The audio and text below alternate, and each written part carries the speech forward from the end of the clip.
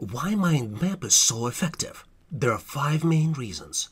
It is the best tool available today to learn material fast. Mind mapping allows you to quickly understand important concepts, connect information you're learning to existing knowledge you already have, build associations with existing topics you already know, and recall material that you're learning much faster. You can use mind maps to help you study at school, college, or university. Mind maps will help you brainstorm new ideas, solve problems effectively. Mind mapping will help you with the effective decision-making, event planning. It will help you make your meetings more effective. And what's extremely important in today's world, it will help you effectively collaborate remotely. Let me tell you a little bit about myself. My name is Vadim Mikhailenko, and I have MBA and Master's degree in Computer Science. Most of my career, I worked as a consultant, helping companies implement solutions. I learned a lot of technologies throughout my career, but more importantly, I developed a methodology how to learn new skills, which I would like to share with you as part of my videos.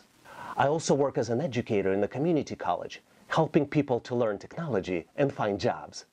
I started online training for everyone to share the knowledge and help people to reach their goals faster. Please consider subscribing to this channel.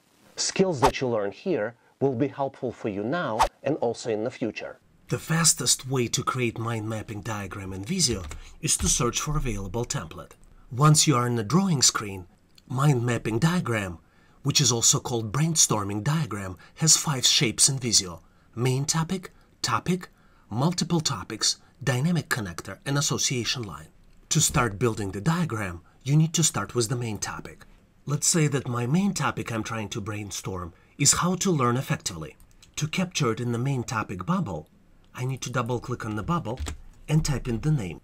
Let's assume that there are 5 main concepts we're trying to adopt for effective learning: taking notes, connecting new concepts to existing knowledge, asking questions if something is not clear, visualizing concepts, and reviewing the examples.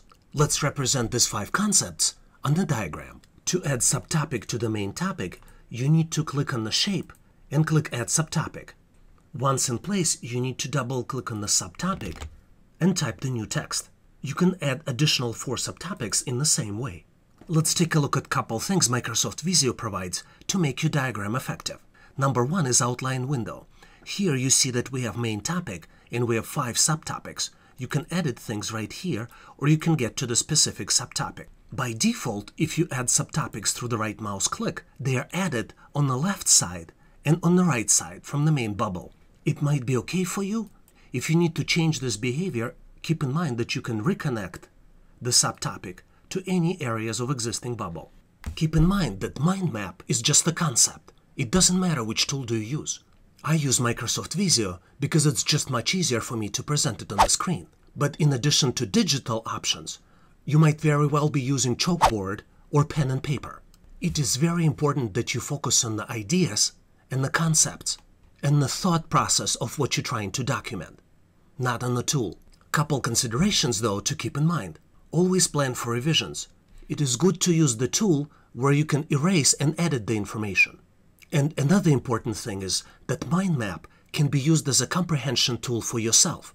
You don't need anybody else to build effective mind map. And at the same time, it could be used as very effective collaboration tool when you're working with the team. Please consider subscribing to this channel. Skills that you learn here will be helpful for you now and also in the future. You also get opportunity to help other people by answering their questions and helping them solve their challenges. If you like the content, please give this video a big thumbs up. This tells us that you need more content like this. Thanks for watching, and I'll see you in my next video.